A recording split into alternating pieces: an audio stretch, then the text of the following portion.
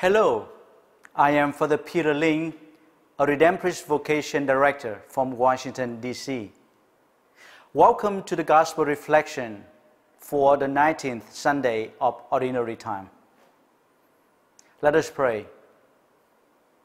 Almighty, ever-living God, whom taught by the Holy Spirit we dare to call our Father, bring, we pray, to perfection in our hearts the spirit of adoption as your sons and daughters, that we may merit to enter into the inheritance which you have promised.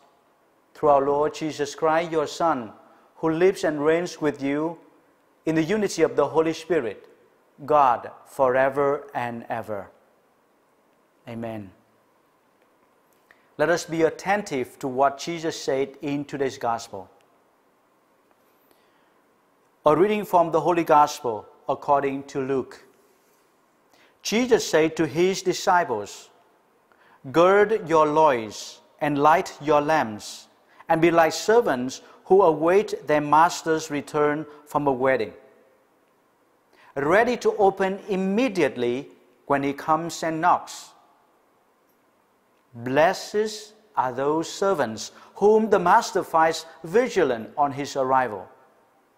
Amen, I say to you, he will gird himself, have them recline at table, and proceed to wait on them.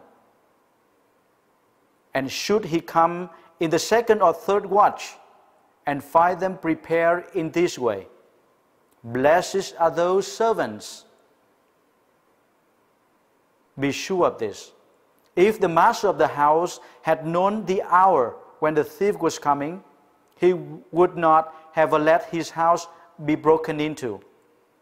You also must be prepared, for at an hour you do not expect, the Son of Man will come."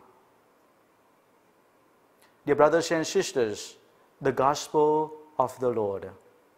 Pray to you, Lord Jesus Christ.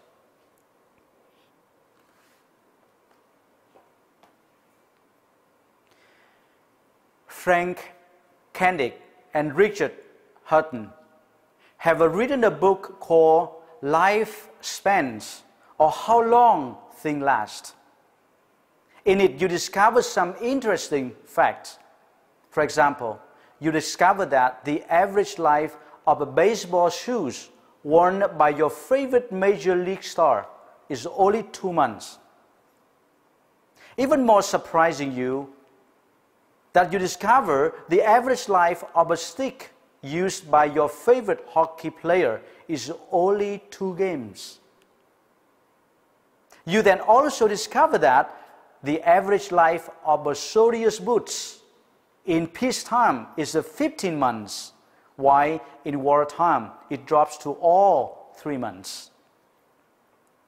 While the lifespans of certain things are shorter than we might think, the lifespans of other things are quite long. For example, a beer can left behind by someone camping on the mountain would still be there 80 years from now. Or a leather shoes left behind at the same site will be there 50 years from now. Finally, the average rock that from the ground which still be there 1,000 years from now. But whatever it is, a hockey stick, a beer can, or a rock, Kendick and Hutton assure us that it will eventually disappear, for nothing lasts forever. And what is true of hockey stick, a beer can, and rock is true of human beings. Dear brothers and sisters, we too will eventually disappear. None of us will last forever. And I think that's precisely the point that Jesus makes in today's Gospel. That's why he warned us, gird your loins and light your lamps. You also must be prepared, for at an hour you do not expect, the Son of Man will come. Although Jesus is referring here is his second coming, theologians assure us that his words may be taken in two senses. In the narrow sense, they refer to the ends of the world. In the wider sense, however, they refer to the ends of our own life. And it is for the end of our own life or our death that we must be especially prepared. Like Jesus said, all we know is that it will come. We will not live forever. Nothing and no one lasts forever. Today's gospel invites us to ask ourselves that how well we are preparing ourselves for that day when our life on this planet will come to an end. The today gospel also invites us to ask ourselves, if we were to die tonight, how ready would we be faced to God? And if our answer to that question leaves something to be desired, then we can be sure that Jesus is speaking to us in a special way through today's gospel. He is saying to you and to me, be like servants who await their master's return. You also must be prepared, for at an hour you do not expect the Son of Man will come. I think Jesus said that not to scare us, not to threaten us, but He wants us to be ready. He wants us to be alert. He wants us to be truly who we are. The question is, are we preparing? Are we alert? Are we ready? Are we ready to be faced to Jesus?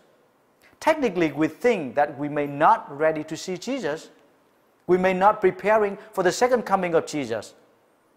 We still have so many things to do and fulfill. We are afraid to talk about death. However, practically, we are ready as we live and fulfill the Word of God.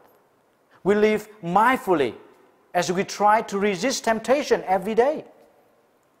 We are also preparing ourselves to meet Jesus as we strive to carry out our daily duties, whatever it is, to the best of our ability. And indeed, we have also met Jesus at Mass, in His Word, and in His real presence in the Eucharist. So you and me, we hope that at a certain point, we can say we are preparing for that hour that we don't expect. And Jesus come and call us home. St. John Newman, as we know that he had a sudden death. He died on the street of Philadelphia. However, he became the first male saint in the United States. Did he really know his time to go home? Was he awake and ready? Did he gird his loins and light his lamps? I think yes, he did. He was always ready and gird his loins when serving his flock wholeheartedly. He stayed awake as he lived intimately with Jesus in the Eucharist and pursued the holiness. He met God every day, every single day in his prayer life, especially in the poor immigrants. He was ready to meet the Lord while carrying out his episcopal duties as a servant. May St. John Newman pray for each one of us to learn from his example, to take Jesus' word to our heart. Gird your loins and light your lamps. Be like servants who await their master's return. You also must be prepared, for at an hour you do not expect the Son of Man will come. So dear brothers and sisters, once we wholeheartedly serve the Lord in others through our duty, we are preparing and be ready. Don't be panicked, for even a sudden death come to us, like to St. John Newman, then that death could become a blessing for us. We will hear the Lord say to us, "Faithful and wise servants, come and enjoy your reward that prepare for you from eternity." Nothing in this world lasts forever. However, the love for Christ and others that we hold in our heart will bring us through eternity. When we fill our heart, our mind with love, then we are ready for that hour that we do not expect at all. For nothing will last forever, but love exists and lasts forever. Let us pray.